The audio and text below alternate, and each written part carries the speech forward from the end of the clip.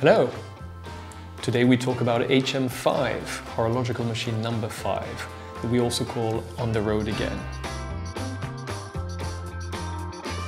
It was a very important and seminal piece for me when I created it. It was the first time that I was going to tackle a car-inspired timepiece. In the 1930s, started the first driver's watches. They were actually watches, round watches, which drivers would wear on the side of their wrist. So when they're driving in their very big cars with these big steering wheels, they didn't have to go like this to see the time. They could actually see the time here. This is a car-inspired watch, so it's also what you call a driver's watch. You can see the time on the side without having to move your wrist.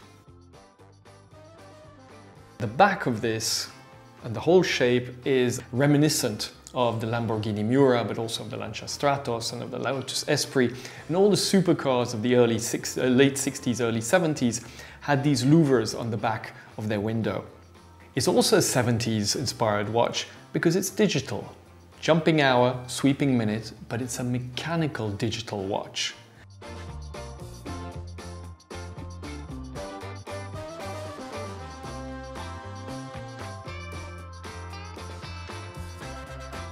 And if you had a jumping hour movement, in this case, vertical, the watch would be about this thick.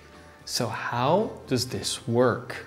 We spent months and actually years trying to find a solution. We originally started with parabolic mirrors, it didn't work.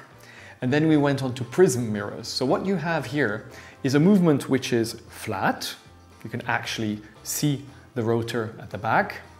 And you've got a very big and very complicated sapphire prism, which is sending the information from flat to vertical. The prism has three functions. The first, transforming the information vertical. So basically you're having an optical illusion when you're looking at the time. The second is actually a magnifying glass. The curve has been designed so it's a 20% magnifying system. And the third, it's actually where we put the water resistance gasket, which makes the water resistance of the case in front. So that makes for incredibly complex engineering and machining. Every one of these prisms takes about 60 hours to machine. That is a week and a half. It's built like a car. What I mean is that it's got actually a titanium chassis inside, which is completely watertight. And then we bring the body parts that we screw on exactly like a car. The whole idea is that this was the first car which was going to be coach built, an independent chassis, and we would actually redesign the shape each time we wanted. One of our retailers looked at me and said, well, what happens if water comes in here? Because it's water resistant 50 meters, you've got a rubber strap for the first time in the history of MB&F, you can go swimming with it. What happens when water goes in here? And I'm like, well, no worries, there's a watertight capsule which is going to avoid water getting into the movement. He said, but how does it get out? And then we hadn't thought of that.